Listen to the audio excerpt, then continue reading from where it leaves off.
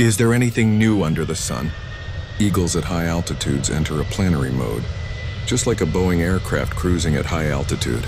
Now observe the landing strategy of the swan, and you will understand where humans likely got the idea for aeroplane landings. First, the swan identifies its runway, usually a serene lake. Then it begins its descent, aligning its head, wings, and legs in perfect coordination.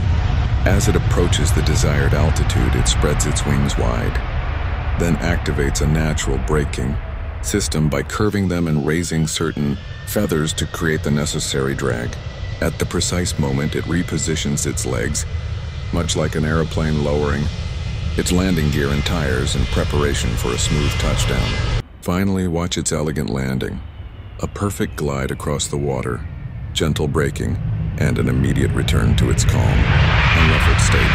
Nature is indeed the original perfect designer. Man is only a copycat.